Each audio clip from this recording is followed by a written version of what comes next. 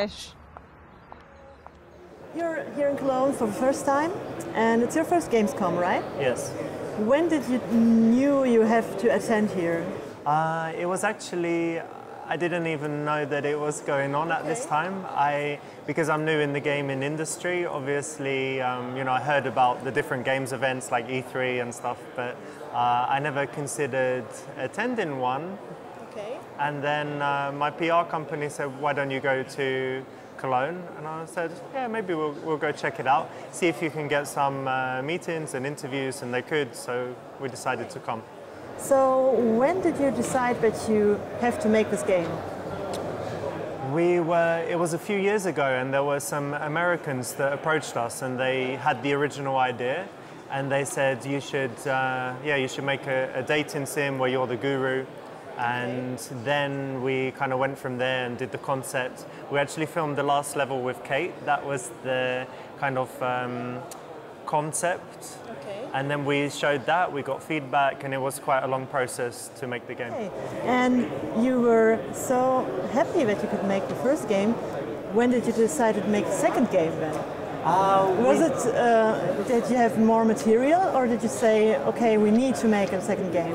There were a few reasons. So obviously the first game was our first game, and we knew that we could do a lot better. So imagine when you're filming it, you can't really imagine how it's going to be when players play it. And the game had a lot of changes in its development. We had different things like power-ups and live systems and things like that that we got rid of. And so when we saw the final result, we were able to come up with a big list of things that we could improve. And we got feedback from Twitch and YouTube people. We were taking notes. So first we knew we could do a lot better. Second, it was a commercial success, so it made sense business-wise to do another one. And the hard thing was, it was really, really hard work and quite stressful, the first game. Okay. So that was like the balance. So we had a kind of meeting and decided, okay, let's do it. When did you decide to act for yourself? Or have you ever considered trying another actor playing you? In the second game, I'm only in 4 levels, so we've got new actors in 6, which means that this is kind of the test. If players really like the other actors, fine, I don't need to act, I don't care. But if they don't like the other actors and I need to do more, then I'll take that feedback. But in the first game, it was very, very low budget, so we didn't really have the option of flying in a good actor and paying them to play my role. And we didn't have a proper script. Everything was very messy, so I think it needed to be me in the first game. Have you spoke to Twitch streamers about the game? What was their meaning of it? Sure. I mean, we were watching with the last game. I think Boogie played it, and then Tucker played it, Jericho, whatever. So these big Soda Pop In and stuff. The big Twitch guys were playing it, and we tuned in. And with a couple of them, I wrote some stuff or called in, and they chatted to me while they played. And we watched all of the big YouTubers. I think there are thousands of videos on Seducer, so we didn't watch them all. But we watched everything with, I don't know, more than 30,000 views, I would say. Do you think it's hard to stay on Twitch with such a game? To play it on Twitch for a long time? Yes. Or multiple times, because you have so many choices? Multiple times, maybe yes, but to have one playthrough, I think lots of people played at least 3 levels each time they played, because it was quite short in the first game. So no, it didn't seem like it was slow. I think there's some entertaining bits in the game, so they're always laughing. Yes. The audience get involved, pick A, pick B, pick C, like that. So I think it's we didn't really think it would be a hit on Twitch, but because of these elements, it was popular on Twitch. And you can always skip with the spacebar. So. But we didn't skip. I played the first game on my stream. First, I didn't want to, because I usually stream other games, but my audience said, "Sam, you're so funny, please do it." And we played it. And a lot of people couldn't watch it longer than 1 hour. A lot of people stayed and said, okay, I want to know, I want to learn something. Some people learned a lot. Some people said, okay, I won't ever do it like this. This is good because you've given her a nice compliment, it's direct, it's made her smile, and it's made her feel like speaking to you. So it's a nice, confident way to start in the street.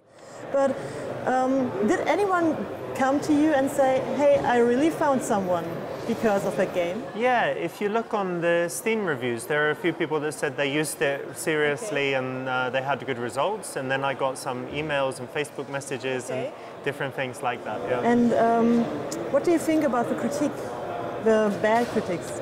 The bad critiques? Well, on Steam we have 85% positive reviews for the first game, so I'm very happy with that. The reviews from the press were bad, you know, like all of the coverage from the press from pre-release and from people that didn't even play the game. Okay. And then people, I think like 80% of people that wrote some bad critiques didn't even play the game. Okay. And yeah, I mean, that was bad, but I understand journalism and I understand that if you write, this game is total shit and misogynistic and awful, people will click. If you write, this game is kind of funny but also bad, it's not so interesting.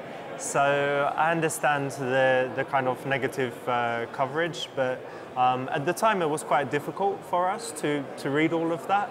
But when the game was popular on YouTube and popular on Twitch and popular with the players and good reviews from the players, then we didn't really care about the bad press. Let's hear you be brutally honest. Well, I don't want to be baited into you're full of this. You've got 3 women. I've got respect for the women. You've got no respect for English women. That's the whole point. I'm generalising. You have 0 respect for English women. You are a repulsive individual I've got respect for many British women. And when you're actually confronted, by smart, intelligent, beautiful women, you can't deal with them, can you? Of course I can. I'm dealing with everyone. Go on, then, say what you want. And would you ever consider to make a game with different genders, like transgendered people, or do you think it's too early for this? I think, well, in this game we had a lot of ideas and we ended up trying a lot of new things. So we've got new actors, we've got new woman giving feedback with me, female perspective levels. So we're trying so many new things in this game. And in the future, I think we would try gay before we try transgender, so we would need to move slowly. But basically, we will, if there's a demand and people want to see it, we can do it. And the way we would do it is, if I personally don't have the expertise in that area, I would talk to people in that community and understand the specific dating challenges that they face and then try to build a level around that. But we have to consider the international market. The game was popular in China. I don't know what they think about transgender in China. No idea. So it's, and nothing gay is maybe banned. Gay stuff is banned in China, I don't know. So there's stuff to consider. Yes, but do you plan a 3rd game? Do you think about it if the 2nd game will have success? We definitely think about it. We don't want to rush it because we released this one soon after the first one. It's like March 6th to September 12th, 6 months and 6 days. And it was a really intense schedule and we're tired, so we need a break. But in general, yes, we would do a 3rd game if this one does well. And because my community loves like special editions, limited editions, have you ever thought about a retail version of it with both games and maybe a book or maybe a shirt or maybe some figures? Yeah, we thought about that because they have the merchandise people here and they have statues and stuff, so we could do something, yeah. Okay, great. And what are your next plans after visiting Gamescom? After Gamescom, we're going to release the game for early previews to Twitch and YouTube at the end of the month.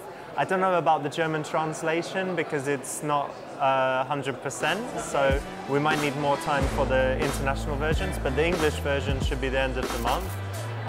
Then we will be working hard every day until the release. And then when it comes out, we have a big 2-month vacation planned. Great, great. So, have you any questions to our players, maybe? So how can they answer me? No, maybe my community wants to see Seducer 1 and 2 in a big stream. We will stream it all day long. No yes, and they are expecting me to be totally serious. Of course, it's very because serious. last time I had to laugh at some scenes, like you're playing blind, and I was dying. I was really literally dying. And in the German translation, there was a scene at the bureau where you say, I like electricity. Oh, yeah, yeah. And in German, it was translated to magst du eigentlich Strom? Do you like electricity? And it's a really, really big thing at our stream that people come in and say, hi, do you like electricity? It's really, really big. And okay. Maybe, do you want to greet my community and say... Hey guys, so I hope you like the second game. I'm very open to feedback. If you want to laugh at it, make fun of it, great, that's fine too. And yeah, I'm interested to see whether you like what we've done differently with the second game. Thank you so much for the interview and for having time for us. Und ich sage dann noch, magst du eigentlich Strom?